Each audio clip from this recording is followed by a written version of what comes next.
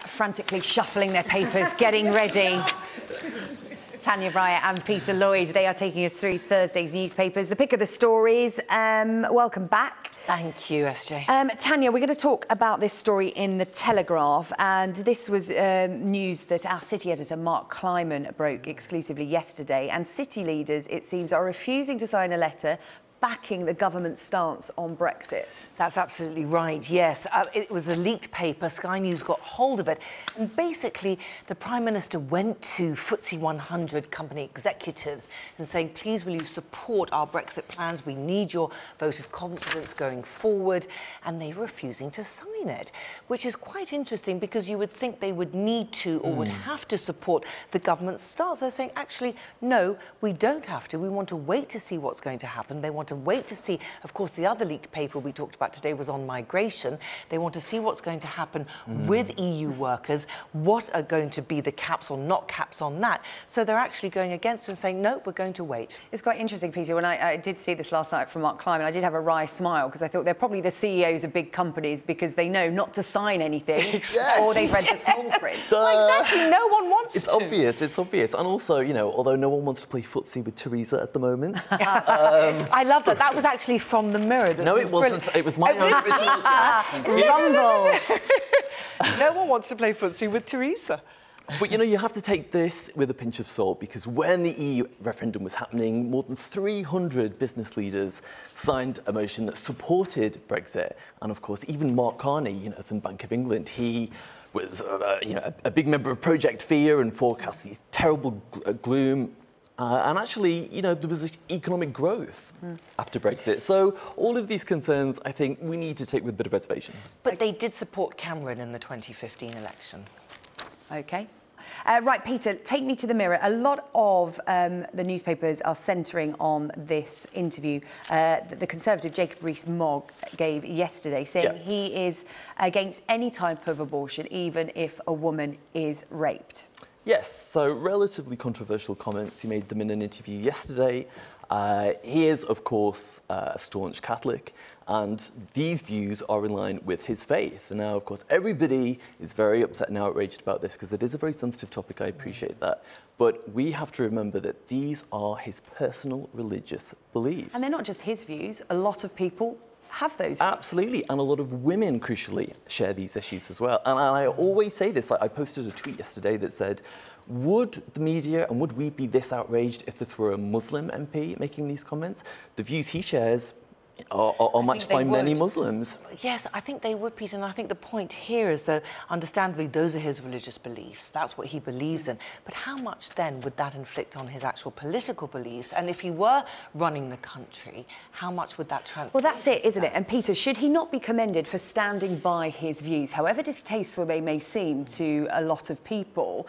I think it's in the Daily Mail today. Sarah Vine is saying she disagrees with him as a woman. However, he's standing by his principles. How many politicians do we criticise for when we are asking their personal views, they avoid the question? I mean, Tim Farron couldn't escape questions about his religion throughout his leadership of the Liberal Democrats. Yeah, precisely. And we pride ourselves on being a nation of diversity.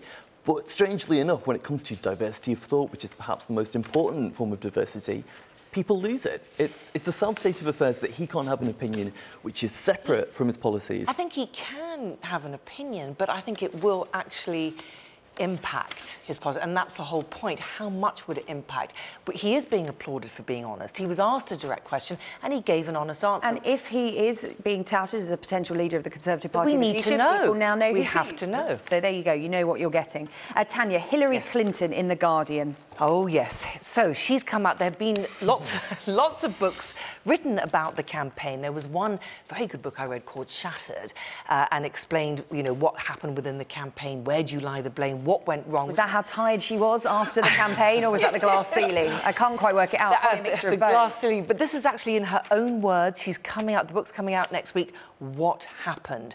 Now she does take responsibility, and of course she has to, and lie blame with herself, and she does do that. However, what she does pinpoint is Bernie Sanders not being a true Democrat, who she betrayed, and And she also, of course, puts the blame on the emails. She says, quote unquote, I was dumb to do that, but she felt the timing of that was actually against her. And interesting enough, too, she felt sexism played a huge role in her failure. And just finally, very quickly, on the last day of the campaigning, she was there with Obama. Obama gave her a hug and he said, "You've got this." Well, turns out not so much. Never trust that. Don't trust that last day when someone says that to you. Peter, you've chosen a story from the Huffington Post online. 1 in 8 people are skipping meals just to get by. Yeah, it's quite an interesting story, actually. So apparently the state of British workers, they are earning such low salaries that they're actually trying to skip lunches to save just a few pounds every day.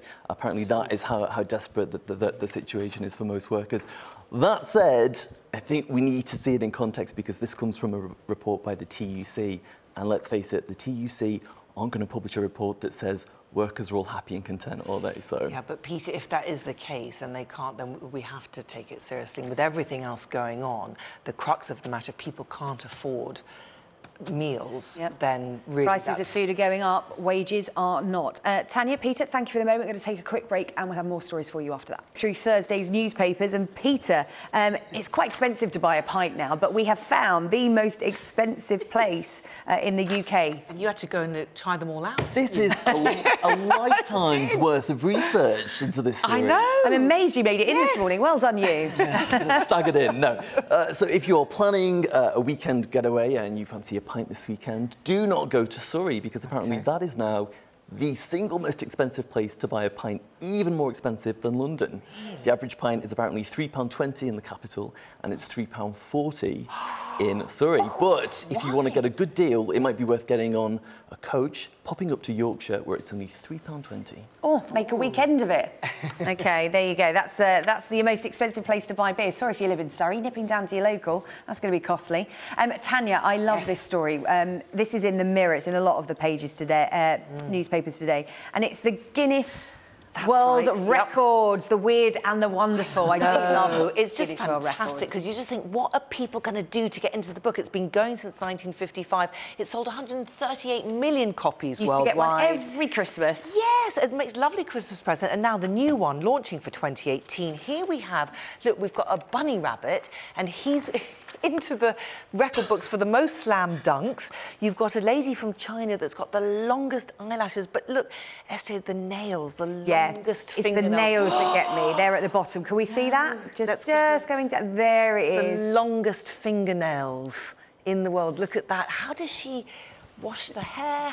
We don't want to ask. Well, we saw her earlier on picking up a cup of tea. She uses the nails as hooks and then goes around like that. It's a great story. What if she points at you? Take your eye out, that's what happens. Tania, Peter, thank you so much. We'll see you again in the next hour. We're going to take a look at the weather now. Record-breaking storms across the Caribbean. A little bit more settled here, thankfully. Isabel has the details.